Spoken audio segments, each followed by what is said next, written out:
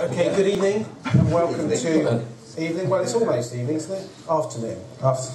Welcome to Birmingham. Gosh, that's very loud. Welcome to Birmingham Repertory Theatre. This event's going to last about an hour, so by 5:30 you will be away. I'm going to initially give an overview in terms of what we're talking about. We're going to focus particularly around how policing has changed and what does the future hold. Once I've done a slight intro, each of the panel members is going to talk for about 5 minutes. We've got no politicians here, so hopefully they won't go much longer than that.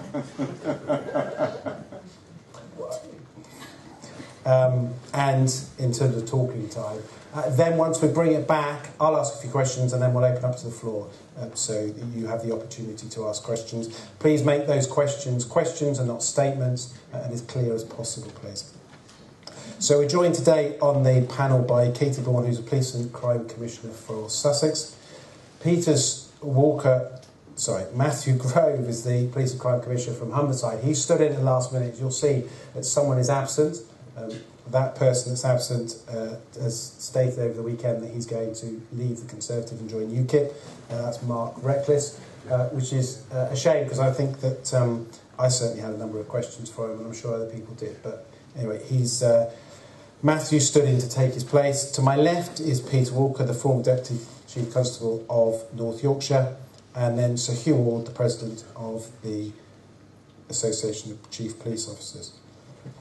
So what are the challenges in terms of policing? Well, policing has changed. We're now in 21st century policing, and alongside that, technology has changed. And technology plays a huge part in policing. And it works for both sides in terms of the advantages for the offenders. Offenders now use technology in as much as 80% of crimes investigated by police have some element of technology involved in it. For example, one of those big elements, I think, of policing, which at the moment is certainly underreported and certainly under-investigated, is an area of white-collar crime. And some of that is because of the way that offenders are committing those crimes. And I'll explain in a minute, I think that some of that technology presents challenges for police.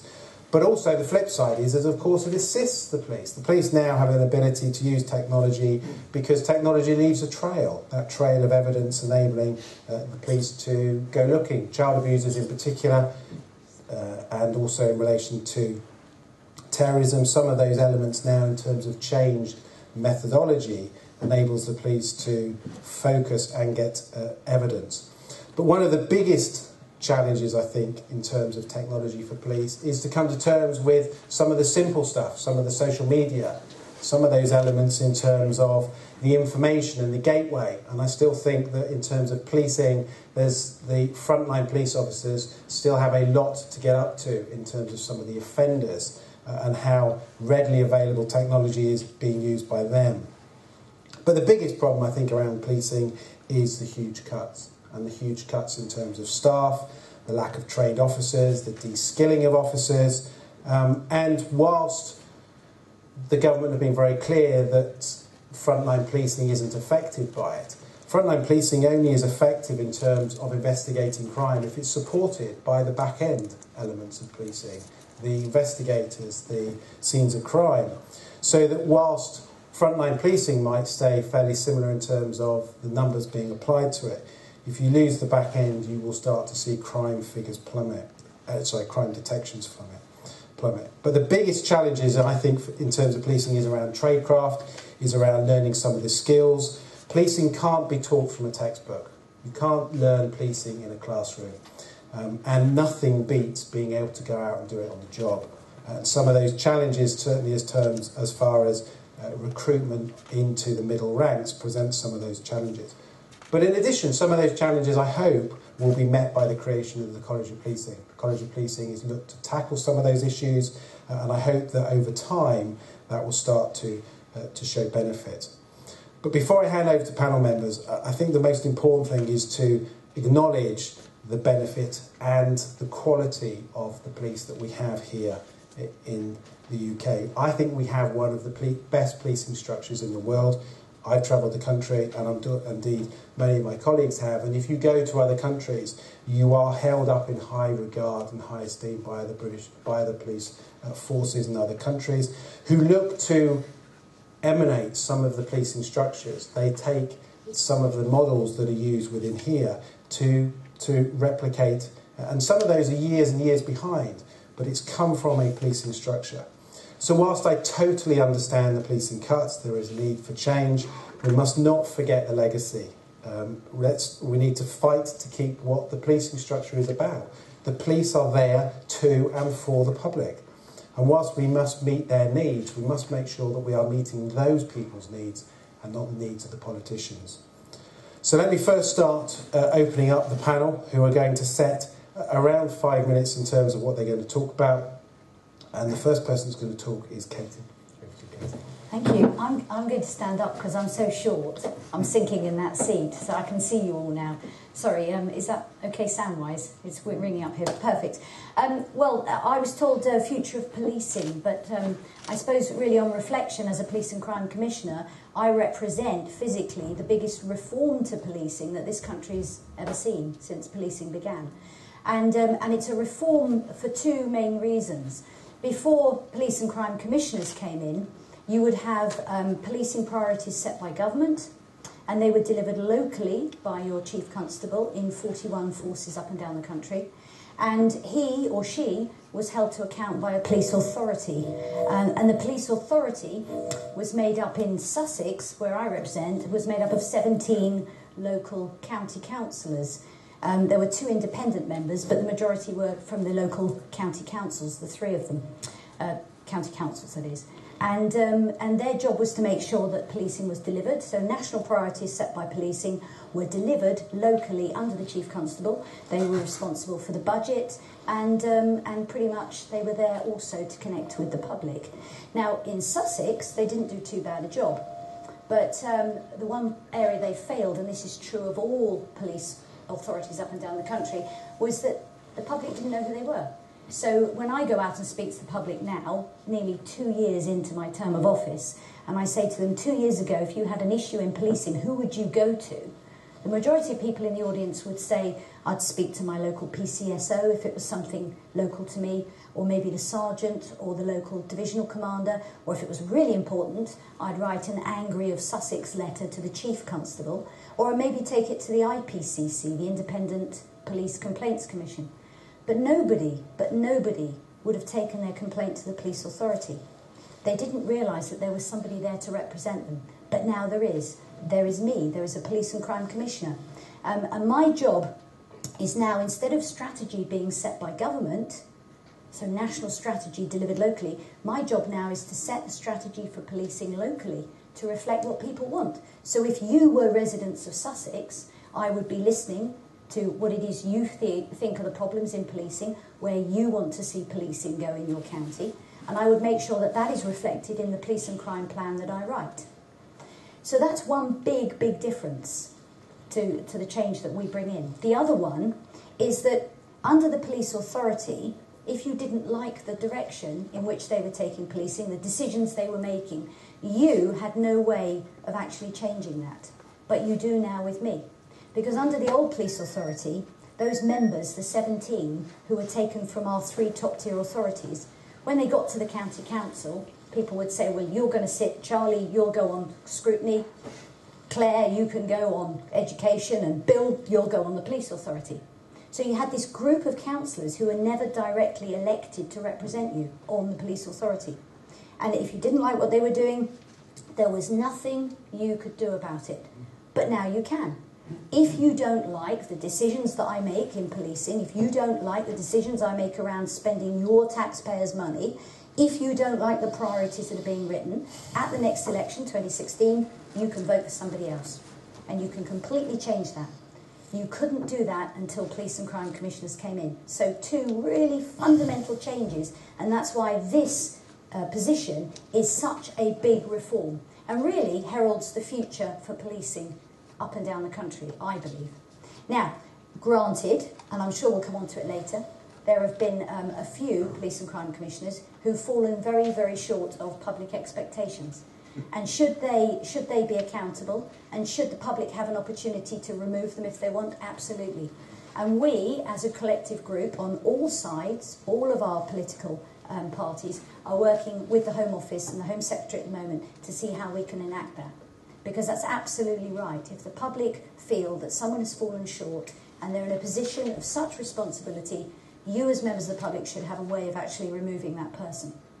That said, there are 41 of us, and I can honestly say, hand on heart, across the political divide, there is some really, really good work going on out there.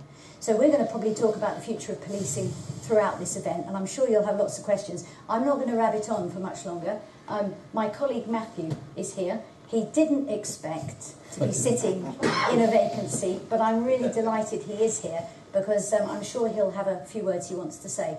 But please, later on, do ask questions, particularly of us, challenge us. I don't care how contentious they are, give us the opportunity to address your concerns. I'd rather you did that than leave the room tonight feeling that, it was okay, but those two on the left, they were a bit... Let us actually address your concerns and challenge us, and I'm sure you'll see that this is a great benefit for everybody. So thank you for your time, and thank you, Katie. Very good. Yes, let's pass it. Thank you for stepping into the fold. Katie, you're too kind and you're too polite in your support for the activities of the former police authorities, because I disagree with you.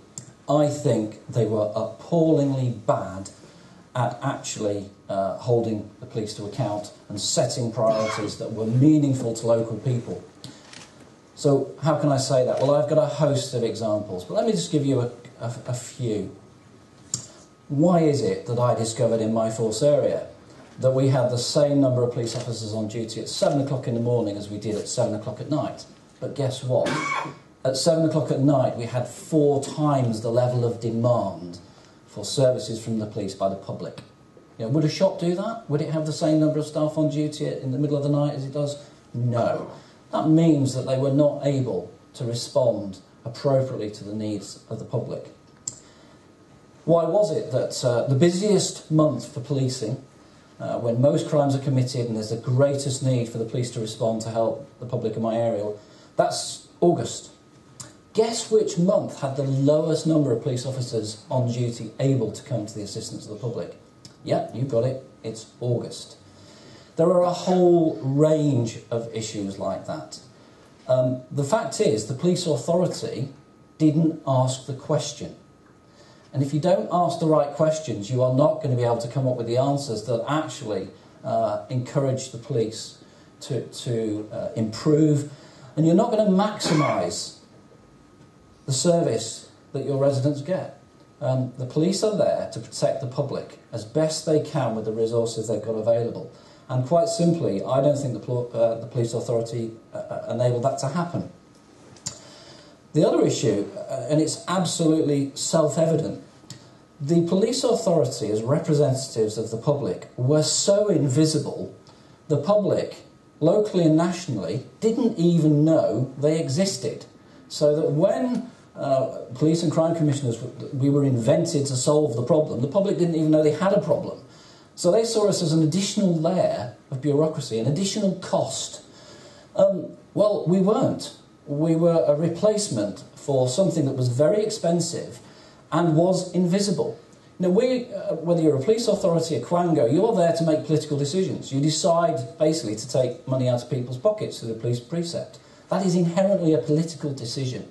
And to do that invisibly, with no means of the public to truly hold them to account, was nothing short of a disgrace.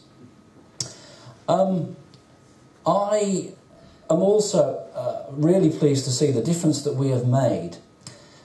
Because the public now know they have somebody who is, if you like, responsible for overseeing policing, they know our name, they largely know our faces because we are in the press all the time.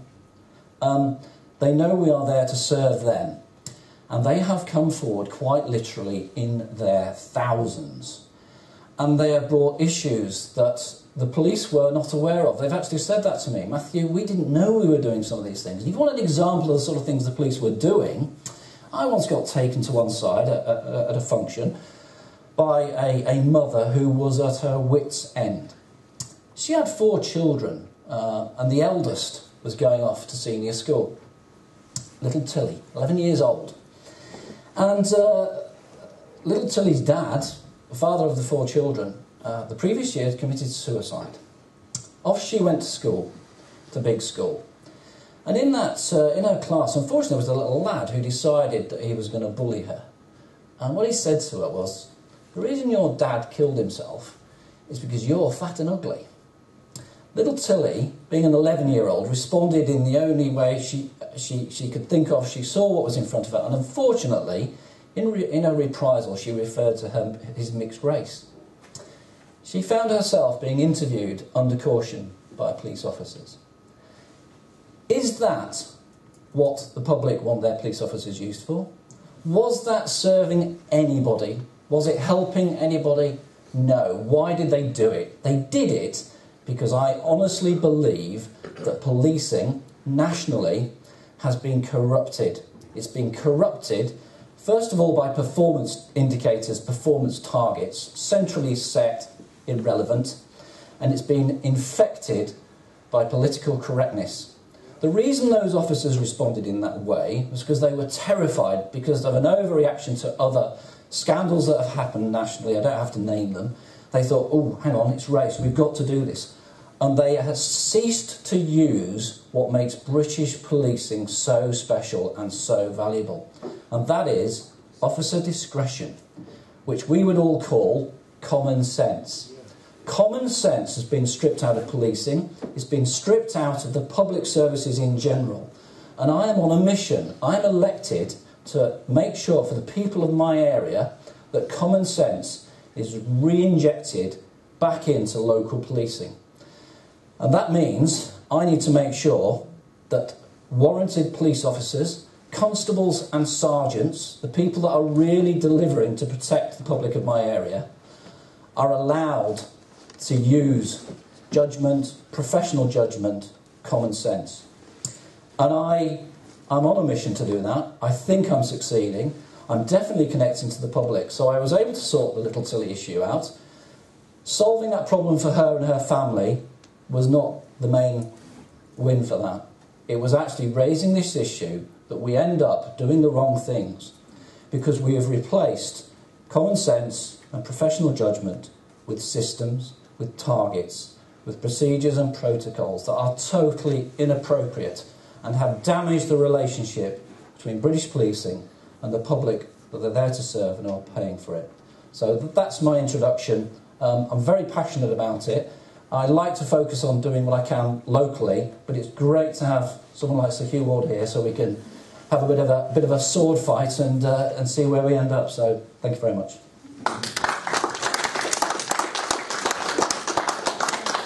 Thank you, Matthew. Peter. Ladies and gentlemen, you might wonder why some old bloke is here, having retired years ago from the police. I have to say, it may have something to do with the fact that I spend quite a lot of time writing about policing, which doesn't mean that I'm a sad guy with thick-rimmed glasses and no girlfriend. What it does mean is that I still take an interest in what I did for many years. I've also been involved with, particularly, Theresa May's special advisor in terms of nursing this programme of change forward. I wrote just after the elections for police and crime commissioners that we could expect to see a normal distribution curve emerge, where you would have some that were outstanding, the vast majority would be there or thereabouts, some would be mediocre, and quite frankly some would simply not be up to the job.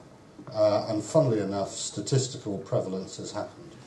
And there are some that are truly not up to the job. What you've just heard is on that analysis two who are on the left-hand side, probably two of the best-known police and crime commissioners in the country, who have gone about things in a fundamentally different way. One example, Matthew, hangs around Tesco's, not looking for the value baked beans or other bargains, even though, like me, he's from Yorkshire. But the simple fact of the matter is, he meets his public there. You may have read in the newspapers the Devon and Cornwall Police and Crime Commissioner pictured in a hall where one person turned up. Well, if you continue to have meetings like my old police authority used to have on a cold Tuesday evening when Corrie's on, okay, then you're going to have one person turn up. And they're going to want to talk about the fact that their neighbour's dog is doing poos on their front lawn, you know, as they go by in the morning. And that's it. The police and crime commissioners, in most cases, have sought to be really strategic. And what they have come up against is a whole stream, and I say this as a life member of the ACPO with Sir Hugh here, but they have come up in the main against a whole stream of just obstacle after obstacle after obstacle. You think that Michael Gove faces difficulty in pushing through education reform? Just see how many Home Secretaries before Theresa May backed off in the face of opposition from the Police Federation. Okay, there is a blob in policing, and police and crime commissioners on many occasions have been facing it. There are some classic myths that need to be dispelled. Matthew was talking about shift systems.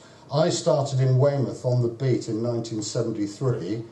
Officers came on at 6 and came on at 8 in 1973 in Weymouth to spread the resources. I went to Kent as a superintendent in 1990. My staff there was hell to pay.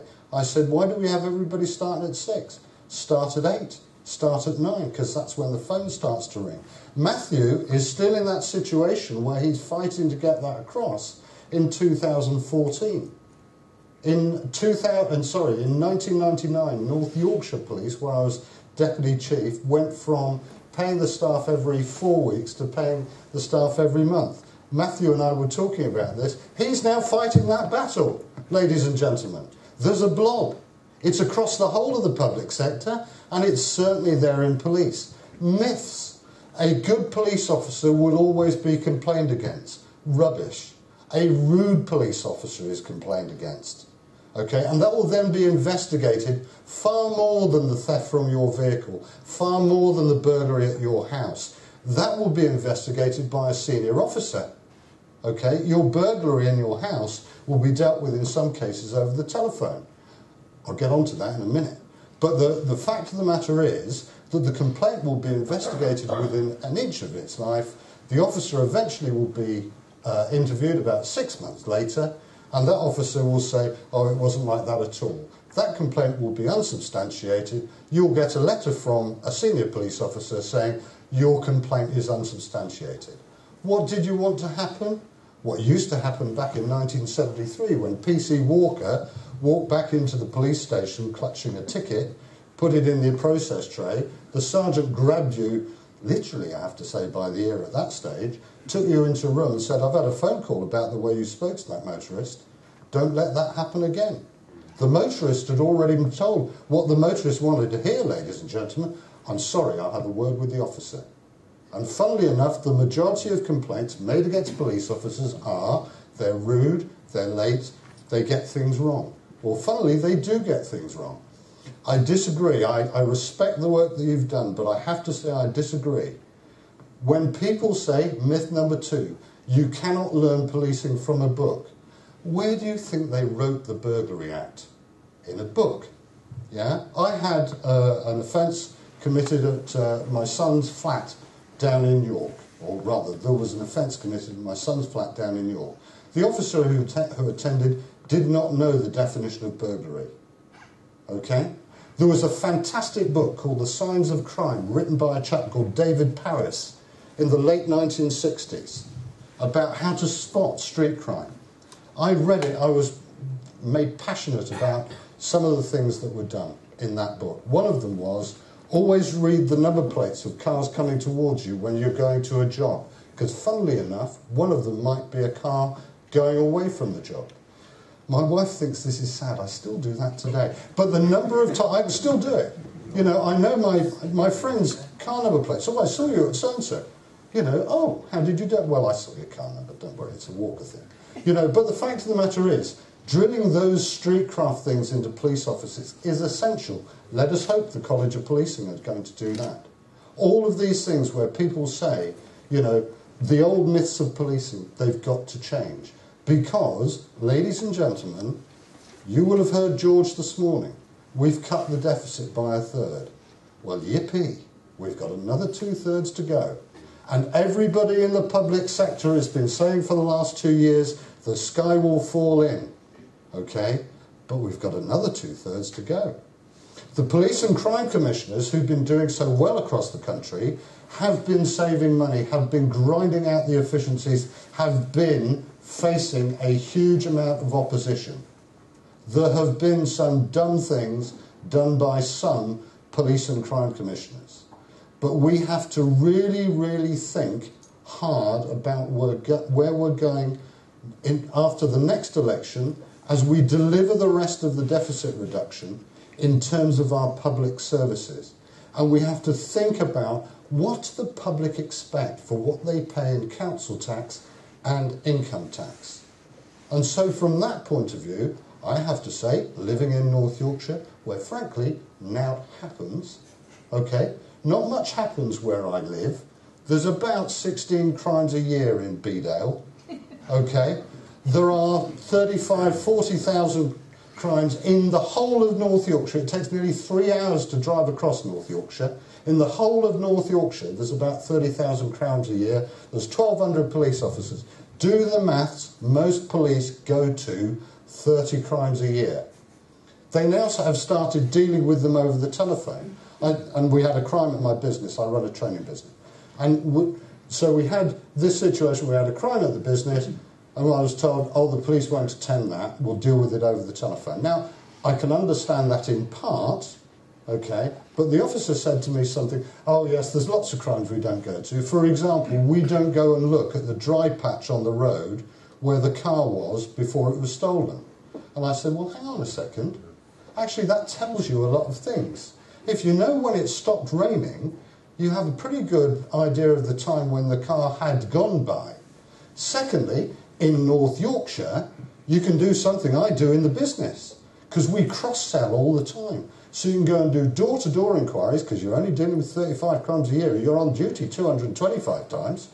You know, you've got plenty of time to go and do this. Go along and see them, see the people in the street, and while you're at it, say, are you in Neighbourhood Watch?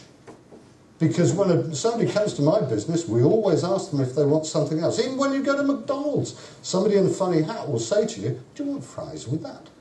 Okay, so you go and do your house-to-house inquiries. You say, would you like to join Neighbourhood Watch? If somebody's in Neighbourhood Watch, you say, have you ever thought of being a special constable?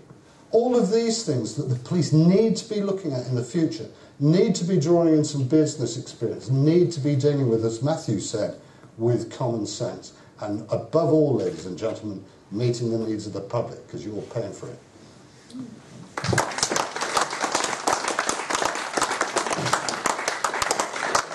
Thank you, Peter. Thank you. Rules to stand. I've never been described as a blob before, Peter. I'm grateful for that. And I'm not sure if you're talking about section 91A or 91B of burglary, but I'll give you a definition of both. And most police officers, let me assure you, ladies and gentlemen, understand what a crime is. They know what a burglary is, they know what to respond to, they know what they cannot respond to because they're simply too busy. But looking forward, which I think was the brief we had today, Mark, PCCs have covered with admirable depth their role. The role of a police service is, of course, to be held to account, and how we're held to account has to be and must be a matter for government, not for the police service. So we have no issue with police and crime. So I'm crossing swords, Matthew. I'm not sure we have to. One bit what's sort of missing, I think, looking forward, is the growing importance of how we deal with the national threats at a national level. And of course, within the Act is the strategic policing requirement, the national policing requirement, which ensures police and crime commissioners hold us to account for the totality of policing, not just what they do in their local areas. And that's critical because, frankly, dealing with a new terrorist threat, which is something fundamentally different to the last century when Peter was a cop, the way we deal with the IRA is fundamentally different to the way we deal with ISIS. We are seeing we're seeing asymmetric terrorism. I had the privilege of being a chief in Northern Ireland for 7 years. We knew how to deal with that threat, because obviously I was post that threat with the emerging distant Republican threat. We were very good at infiltrating that sort of structure. Now we have people who don't know they're terrorists wandering around this country and may or may not have come back from Syria yet, who suddenly decide to create some sort of bomb on the internet and place it in some place of high population. That cannot be dealt with just nationally, locally. although locally has a critical role to play, and that's around neighbourhood policing, which every PCC remains committed to. And one of the great strengths of our model is having a neighbourhood, the strength of neighbourhood that builds an intelligence picture to what is now a completely different terrorist threat in this country. So I think there's lots to look forward to and lots of challenges we face, and the chief officers are up for that. It's not me saying we're the last unreformed public service. Indeed, Damien Green, the last policing minister, said he refused to use that phrase anymore because he absolutely accepted we'd risen to the challenge. The Home Secretary described us as a model public service in dealing with the cuts, which have been touched on. We have delivered the 26% that we have been asked to deliver. We fully understand the need for cuts in public service across the piece, and whilst we are but, 0.8 of 1% of total public expenditure, everyone has to take their fair share, and we are doing that. My frustrations looking forward, and my colleagues, my friends on the panel will know this well, I have consistently argued for 5 years we have too many forces. You can deliver neighbourhood policing with far less forces and far less top management, some of the stuff Peter touched on, and deliver local policing. The public want to know who their local police leader is. If you look at Scotland, that's exactly what's happening. We're building from the bottom up. So the basic command units, and then building up to seeing what you need at the top to manage those threats that we're seeing rising here. And those are around cybercrime, already touched on, and indeed terrorism, which I have touched on. So I think we need to look at that structure looking forward. The last time they looked at that was 1962. It was a Royal Commission, interesting piece of work. Certainly, in fact, one of the reasons it came across was the sacking of a chief constable in Brighton, as it was at the time, if I remember correctly. But even in '62, when that review took place, it said we're looking at a model for the next few decades, not the next century. It was looked at before colour television, never mind the internet, never mind email, never mind moving money around the world in a nanosecond. It's a fundamentally different set of challenges we face in policing currently. My argument is we have too many forces. That's not to say neighbourhood policing isn't a critical element and must always remain a critical element, not because it's flaky and nice and fluffy. It's sort of important. I speak as a victim of crime only last week, but I can now speak to my Police and Crime Commissioner about that. Not a major crime I would accept, £3.60, but very important to me. So I do think that's... You don't get specialist treatment. I was disappointed in that. I was hoping I might. But yeah, I think please don't sense that we're not turning up to that, which is not important. Public sectors have been cut across the piece. This Home Secretary has been very effective in raising the awareness of the amount of time we are spending on mental health issues. Yeah, there is far less money in the mental health support networks. We have officers taking victims to hospital because there's no ambulances. We are covering, as a service of last resort, far more than just the crime fighting, which has been touched on, critical though it is in our key mission. So lots to look forward to, big challenges ahead. We are fully aware there's the cuts, there are more cuts to come. One of the ways of taking some heat out of that cut, although not the only way, is to be more efficient by having less organisations to manage that bureaucracy and that decision making. The collaboration we hear about and we see, and lots of that is going on, is by definition suboptimal and will not deliver against the next cuts. But apart from that, and the definition of burglary, which I'll rehearse with Peter, and theft and assault and all the other things if you like, Peter, because we did learn that by rote, we just didn't understand it. Now I think the new cops understand it as well as can repeat it by rote. But thank you.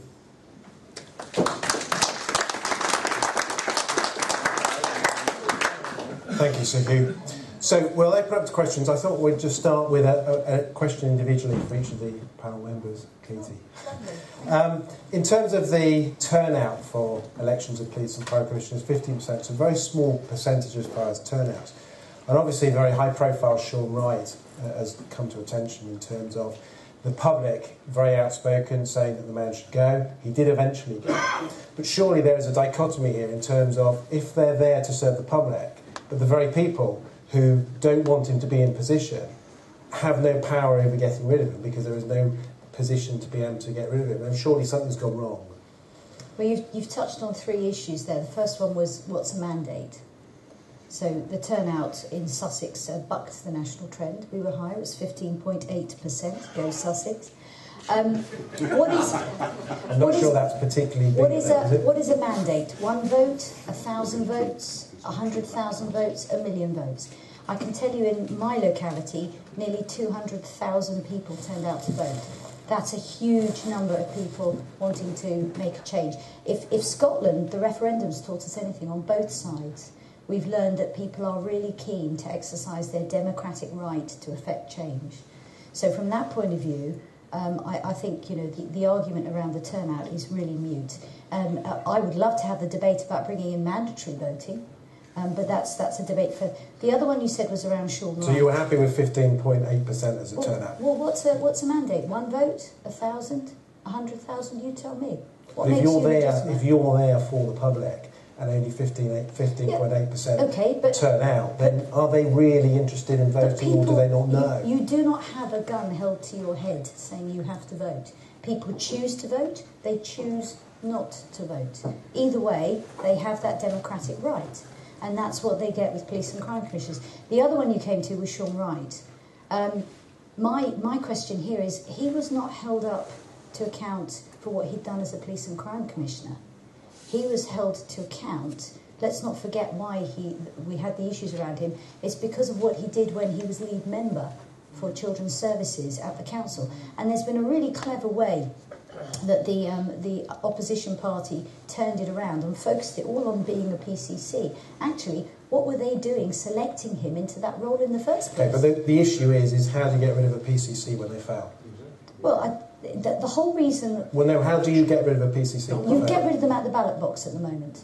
Okay. The same way as you get rid of an MP. And does that need to change? I believe yes. I believe it's the same for anybody, and I said this before, anybody in a position of that responsibility in public life, there should be a mechanism available to the public that when they hit a certain criteria, if the public want them removed, there should be a mechanism for it. I firmly believe that, but I'm speaking personally here.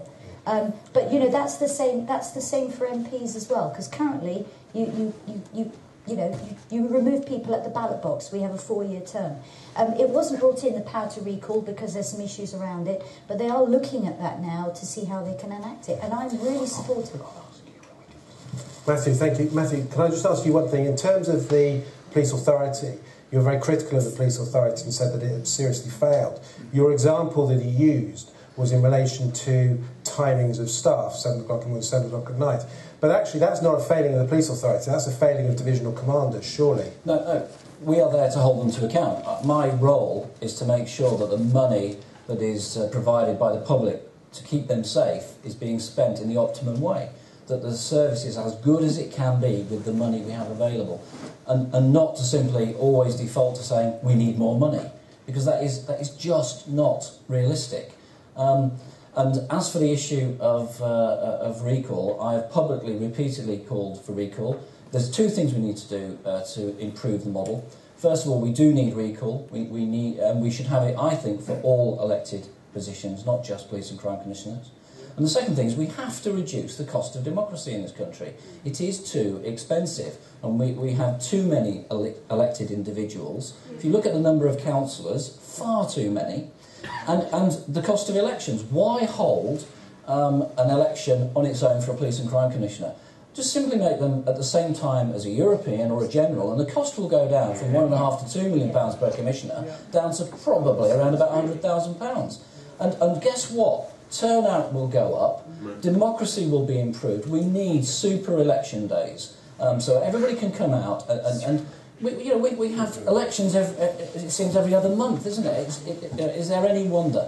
And the other thing I would point out is that the turnout in Humberside was the highest in the country. And that is because they had a reason, because they didn't know who they wanted as their police and crime commissioner, to be fair, but they knew who they didn't want. So what was that, 15.9? No, it was 19.2. Yeah, it was above 19%. Brilliant.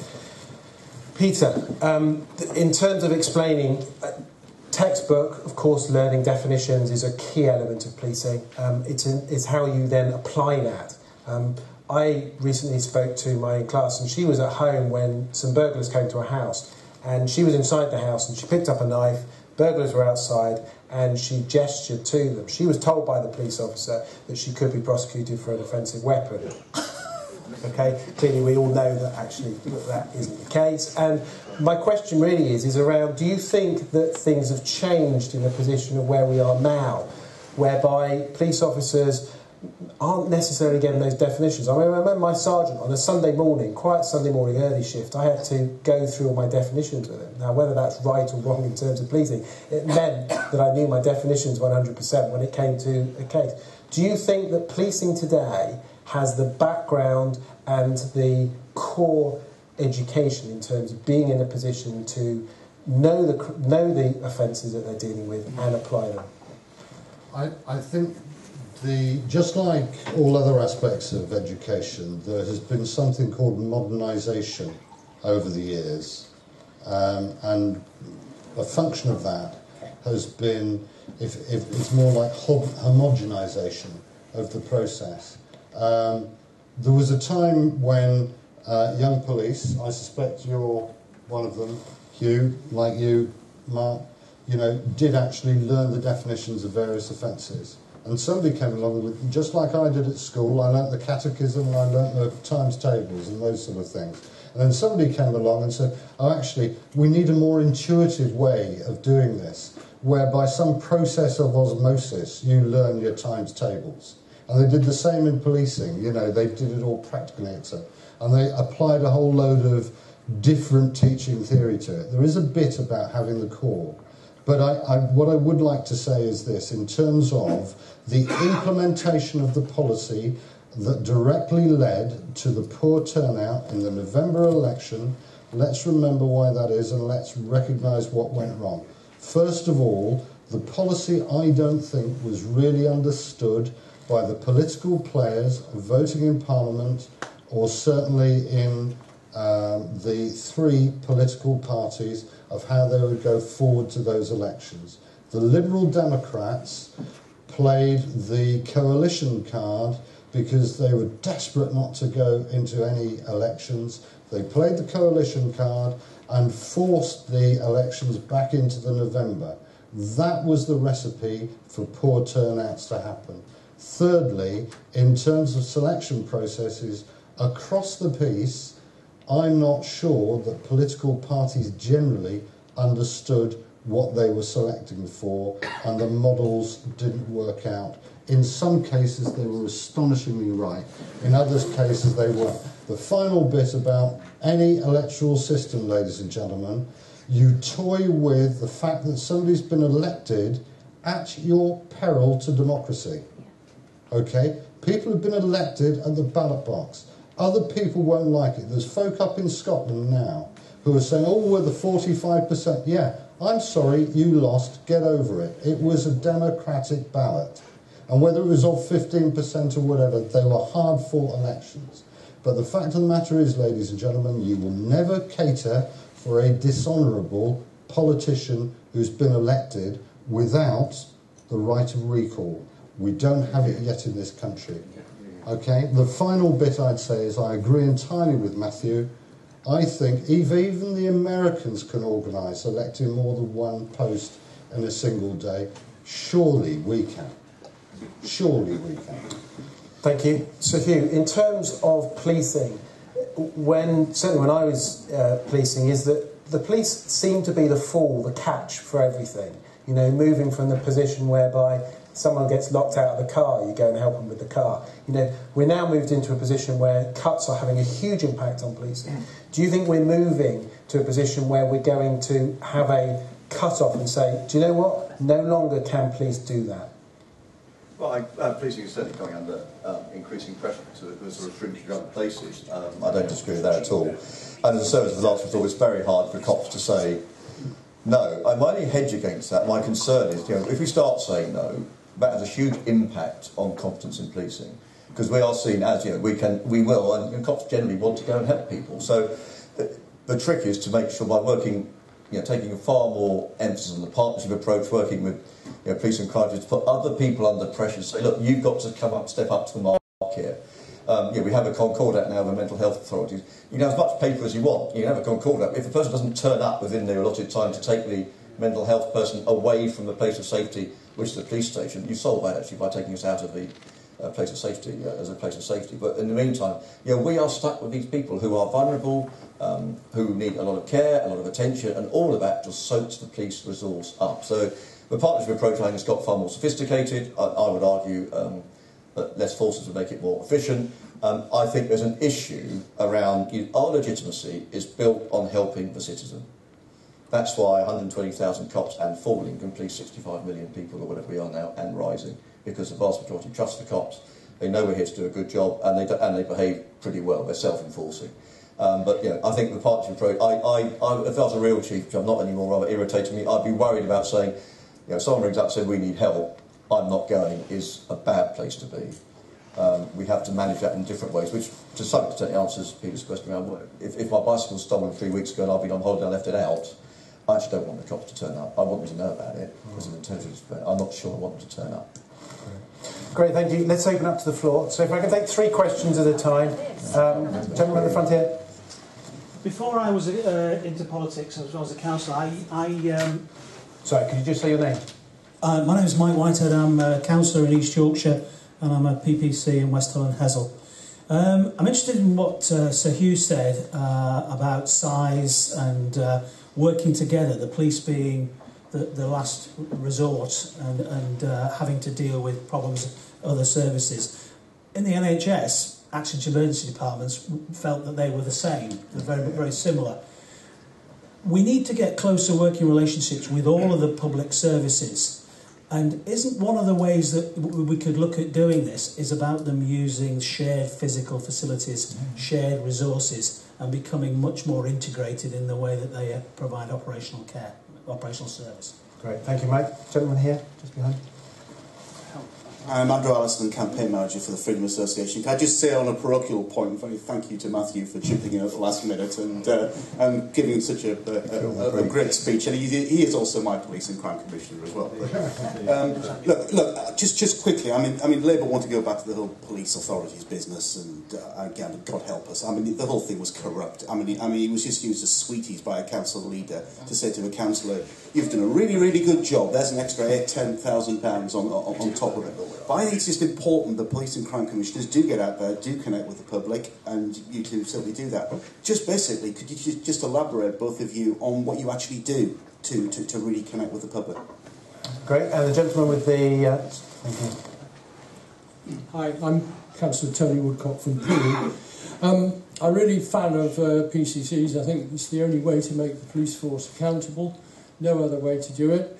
However, I'm not a fan of the fact that so many police and crime commissioners are members of a political party. I don't know how you do it, but I really don't like party politicians or local politicians standing as police and crime commissioners. I'd like to hear the panel's view on that. And secondly, I think Matthew has already said, at the same time as electing a police and crime commissioner, and we're very fortunate in Dorset, we've got an independent police and crime commissioner, and didn't he make the Conservative candidate look sick? Because they can get out all their party political machine to back the person that they think is the right person, not what the people think is the right person. And at the same time, and I think we ought to have elections for the police and crime panel, because they tend to be a crony's paradise as well.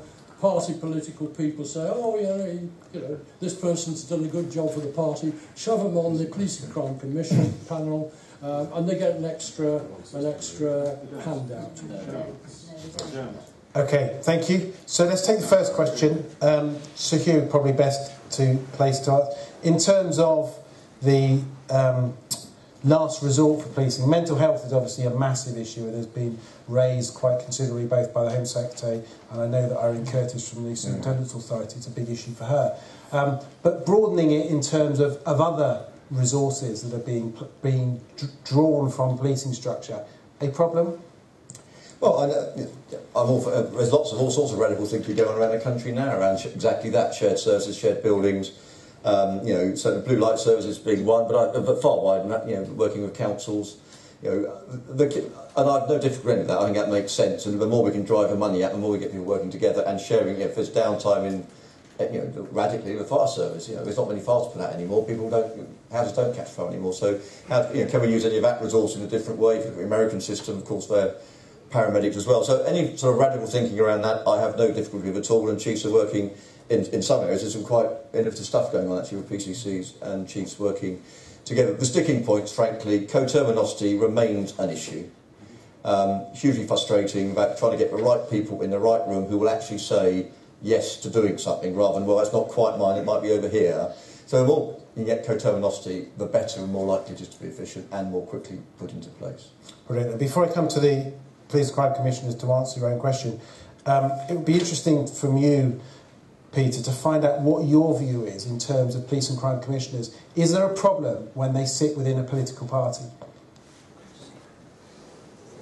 At the outset, there was a debate as to whether or not, and this was in Parliament, both in the Commons and the Lords debates, whether or not political parties could, let alone should, put forward candidates. I know that the Conservatives waited a fair long time before they even decided they were going to badge people as their candidates.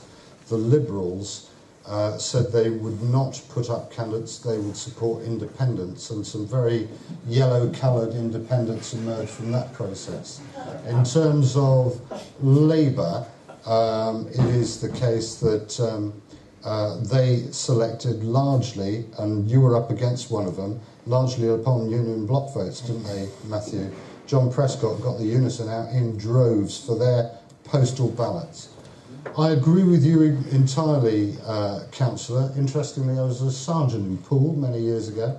But the point I would make is, I really don't think you're going to get away from having politicians, because they are, let's get over it, they're politicians doing a political job. You're going to have politicians who don't align to a political party. Because I could go outside there and pretend not to be a Conservative. As my wife said when I first said I was going to join the Conservative Party after years in a politically restricted post, she said, well, that won't come as a surprise to anybody who knows you. So, you know, if it looks like a duck, it's possibly a duck. And you know, they're Conservatives. Let's live with it. Brilliant. Thank you. Yeah, I mean... Let's absolutely clear about this. The public of this country were not sure. In fact, they probably didn't want police and crime commissioners. But I think pretty well every other police and crime commissioner candidate recognised they were absolutely of one in saying they did not want overt party politics being brought into British policing. And all of us, of Labour, Conservative, I think we have heeded that, and we've conducted ourselves in a way to respect that. And do you focus hard to make sure that politics doesn't sit in? Absolutely. In that, I spend a lot of time out with Labour councillors, Labour MPs. I am not interested in their party membership. They represent the same residents that I represent. They are our residents, and I will work with anybody of any party, any colour, to do what we can to improve the lot of our residents. Katie, let's just... perhaps you could address... Like, could you address the issue in terms of what you actually do to engage? Yes, but just let me pick up on this as well, because this was a challenge that was really at the forefront of our elections. You know, anybody that tells you they're independent of politics is lying. Okay, I've lived long enough to understand that now. Nobody is independent of politics. What they're independent of is the political parties that are on offer at the time. They didn't want to be badged by any of those political parties, so they formed their own. And that's fine, because we're in a democracy. But if anybody says, I am independent of politics, they are lying to you. Now, in Sussex, there are 1.6 million people, of which about 900,000 are registered to vote. When they go into the polling booth, despite the fact, I mean, Matthew and I are probably the two of the most visible, for the right reasons, PCCs in the country, because we engage. When I've got people in Sussex, they'll go into the election in 2016, they will not know me. I will not have had the opportunity to meet them, despite the fact that 4 or 5 nights a week I'm out at public meetings speaking to people. I maybe, if I'm lucky, will actually personally, physically speak to 60,000 in those 4 years. I will not be... but what they will see is they'll see Katy Bourne Conservative, and they will know that I bring a certain set of values to that role. So when they make their mark, that helps inform their decision. But do be under no illusions, we do not put politics into policing. That is such a fallacy. I work with Hampshire, with Kent and with Surrey, and they all have independents. I can tell you exactly which way politically they all vote, and whether they eat onion relish or not. I'll leave that one out there for you to work out. And funny, we're not whipped either. There's no whip. There's no whip in the room. Two more Right. questions, two more final He wanted questions. to know about the gentleman engagement, at the very back with the orange top. He wanted to know about the engagement, didn't he? Well, hang on, let's take two more questions. Have enough. Thank you. Yes, good evening. My name's Chris Wintle. I'm local constitutional activist and stuff like that. The question I want to raise is basically with Sir Hugh, right? Obviously, being an ex-chief constable of the former RUC or something like that, what is the bureaucracy level now within the police service in Northern Ireland? Are they just literally as what people might perceive as Jerry Kelly's boot boys, or is there another level of bureaucracy that comes in between that?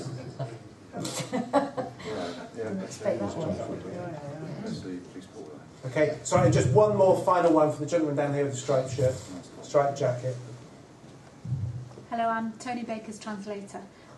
Tony Baker, who is an ex-police officer, and he'd like to ask, what do the panel think about the idea of moving to a single national police force? All right, so very quickly then, very quick answers because we are right on the time.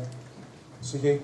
Thank you for the easy question. I think you're referring to, I had a policing board in Northern Ireland, 19 people, not directly elected, 10 were elected or nominated by the parties on the Hod principle, so roughly mirrored the population. That meant I had some interesting people holding to me account and asking me about my human rights record. Well, that's democracy. The point is that's democracy. Yeah, Jerry Kelly, well-known and self-declared IRA man, was on the policing board. I have truly been held to account by a terrorist. Very strange world. But in the broader sense of the place, it was the right way to go. And frankly, with 19 people, 9 of which were independents nominated by the Secretary of State at the time, you got a sense of sort of check and balance. And just a final point, but I always remained operationally independent, fiercely. I was operationally responsible, though, which is slightly different. It meant everything was my fault, I think. But you know, I was fiercely independent. And the other balance here, which wasn't touched on, of course, chief constables are operationally independent. Now that's a proper conversation, as grey areas and all of that, but there are some checks and balances. Very briefly on the other one, the dissenting view in 1962 by Dr. Urquhart was for a national force of regional commissioners. He was a man ahead of his time. I wouldn't go as far as national force. I think that's a step too far for this country. I think you can get, there's a middle area that reflects the reality of the policing threats we now face. Great, thank you. Peter? I just on the national. What Sir Hugh said, just very quickly, I watched with pride in how Sir Hugh handled the transition of the police service of Northern Ireland. I thought it was an outstanding command. The National Police Service, I think that no politician will want to go into a discussion about cap badges. You see the cap badges discussions that happen in the Commons about military regiments. That will be writ large by every village across rural England. I have some sympathy to the point of view from, if you like, the very specialist police services, and I suspect the commissioners will mention that, but equally from the point of view of local neighbourhood policing, that needs to have local democratic accountability and a local chief officer, chief constable who's running it. Okay? So That's Peter, the way just to deal with it. yes or no, would you like to see No national. No national. Yeah. And in relation to we really are on the national? No national? Public don't want it. That's not the message that I get back from the public. Absolutely not. Policing needs to be done with communities and not to them. Yeah. If you had a national force, it would be delivering to them. Yeah. It would be unaccountable. They wouldn't feel part of it. We need to build a big team to confront criminality and make our communities safe. And the most important members of that team, apart from the police, are the public. Brilliant. Okay, well, listen, thank you very much. Thank you for all the panel members. I think that they certainly showed passion in terms of the work that they do and the way that they spoke about it. And future of policing, certainly with the panels up here, it looks bright with them. So thank you very much. Thank you for your time.